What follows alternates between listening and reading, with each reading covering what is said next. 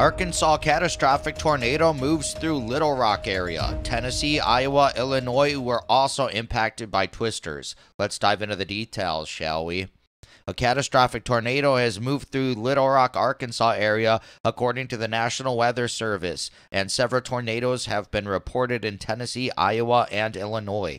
The National Weather Service issued a tornado emergency for portions of the metro area of Little Rock on Friday afternoon, stating that a damaging tornado moved through the area. In Tennessee, the National Weather Service issued a tornado emergency for areas around Covington, which is just north of Memphis. The National Weather Service has also issued several tornado warnings for portions of northeastern Illinois and eastern Iowa.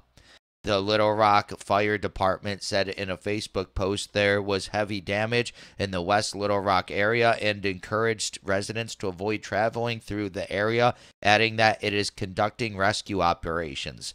Over 300,000 people were inside the tornado-warned storm, according to data from the National Weather Service. Crazy. The National Weather Service said in the tornado warning that the storm's damage threat was catastrophic and said it confirmed a large and destructive tornado moved through portions of Little Rock. Little Rock Mayor Frank Scott Jr. said in a tweet that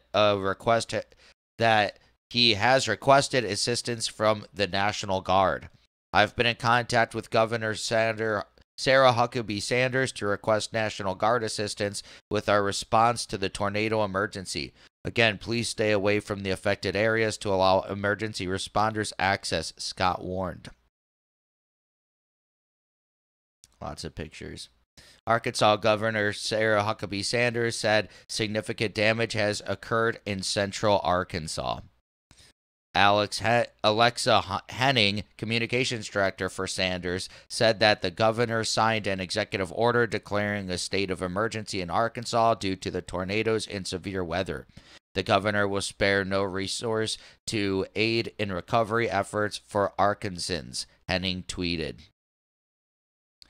I'm in constant communication with AR State Police and AR Emergencies who are working with local law enforcement to assist anyone injured, praying for all those who were and remain in the path of this storm. Arkansans must continue to stay weather aware of storms are continuing to move through, Sanders tweeted.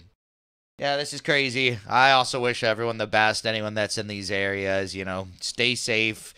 Be as prepared as you can be. I mean, some of these pictures are devastating. It looks like straight out of a movie. So if you're out there around the area, definitely be safe. Our thoughts are definitely with you. But what's your opinion on this story? Please let me know in the comments below. Also, be sure to smash that like button and subscribe to the channel for daily news updates. Hit that notification bell and share this video to help spread the news. Thank you so much for watching, and I'll catch you in the next one. Peace.